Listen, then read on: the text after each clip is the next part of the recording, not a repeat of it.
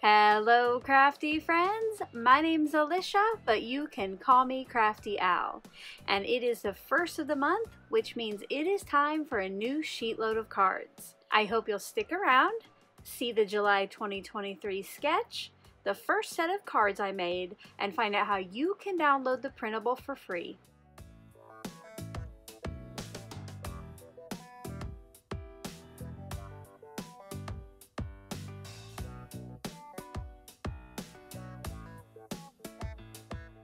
Thank you so much for stopping by today. If this is your first time to my channel, I hope that by the end of this video, you'll be inspired to click on that subscribe button below and ring the bell for notifications. If you're already a subscriber and regular viewer, welcome back. I'm so glad that you're here again. Now you might have known that I took the month of June off, and if you're interested in why, I will pop a link to the video up in the corner now, and I will link it in the description box down below. In today's video, I'm going to be sharing a look at the new July 2023 sheet load of cards. I'll show you the first set of cards I made, and then at the end of the video, I will tell you how you can download the printable for free as long as you're a subscriber to my channel. Now, if you're new to my channel or new to sheet load of cards, it is a printable that I put out each month where I give you a new sketch, supply list, and cutting guides to make the most of your supplies and get a sheet load of cards. That is usually anywhere between 6 and 12 cards depending on the sketch and the size of paper. These are great ways to build up your card stash, make cards for donation, for gifts, just maybe because you want to get crafty. That is up to you. SheetLoad is also a great jumping off point. You're always free to make it your own, and I love to see those little twists that you put on it. Now tomorrow I'll be back to show you how to put together my first set, and my awesome team of collaborators will be sharing their sets here on YouTube and over on Instagram.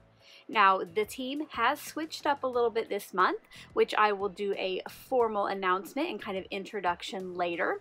But as always, everybody is linked in the description box below. I hope you'll go ahead and subscribe to them here on YouTube and follow them on Instagram so you're all ready for tomorrow. Let's go ahead and take a look at the July 2023 sheet load of cards. And here's a look at the new sketch for July 2023.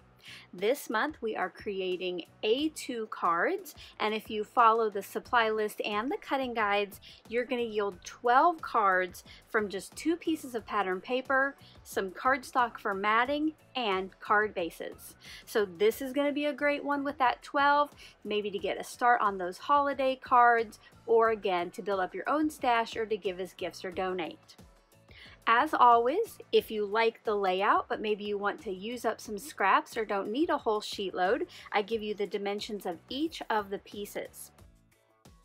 And then at the bottom I give some alternative ideas if you want to rotate the sketch, pop pieces up, add die cuts. Again, this is just a great jumping off point.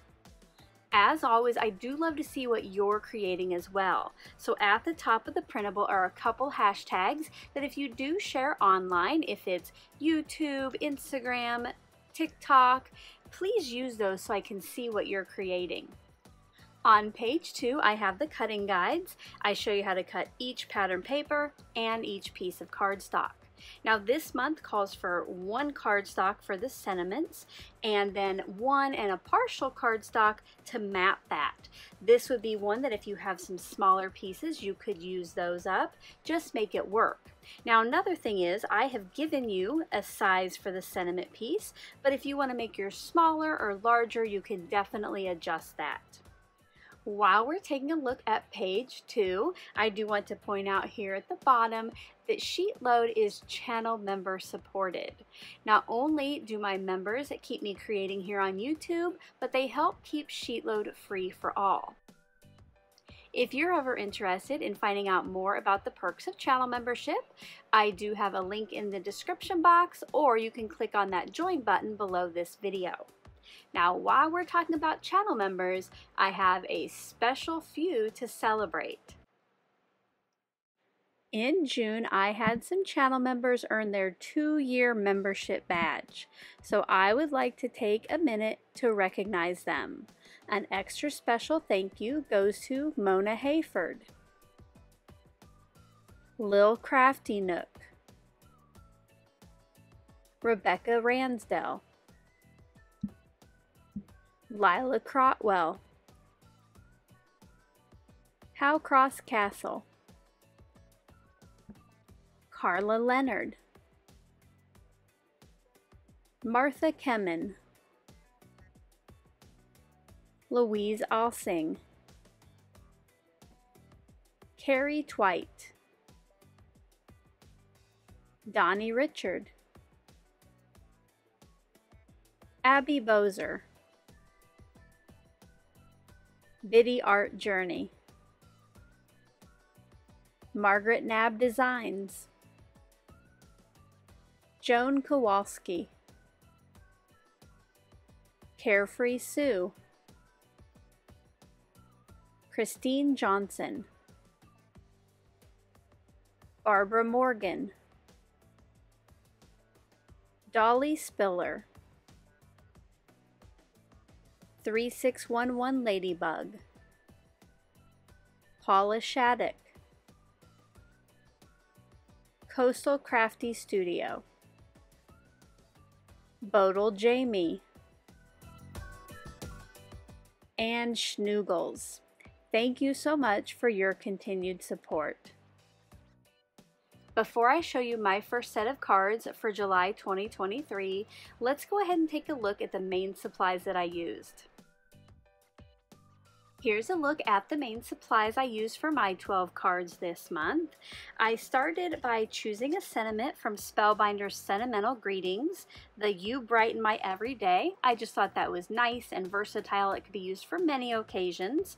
And then after I picked out the butterfly paper that I was going to use, I knew that I had to get out this vintage set from Spellbinders. I looked on the back and this is from 2011, but it is still one of my favorites. I love that it cuts out the more delicate butterfly and then its shadow. So to help take up some of the space on this sentiment piece, I die cut those and added them as accents. For my cardstocks, I chose some coordinating ones. I have grass green from Gina K Designs for my card bases and the matting of my sentiment.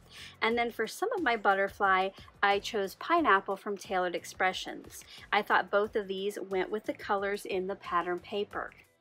Which, speaking of pattern paper, I can't remember if I bought this in Omaha or Lincoln. I have never actually heard of this paper company until I got it. I believe it is called P13. So they have a website. It looks like it might be Polish. I will link that below if you want to check them out.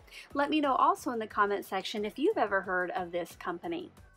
The first thing that caught my eye was, of course, the butterflies on this, and then there's some light text in the background. And to pull out some of that green, and for my accent piece, I chose this one. It's kind of a plaid or a gingham. It has like dark green stripes on a lighter green background. Now in tomorrow's process video, I will tell you about a little more that I used to create my cards. And speaking of cards, let's go ahead and take a look at them.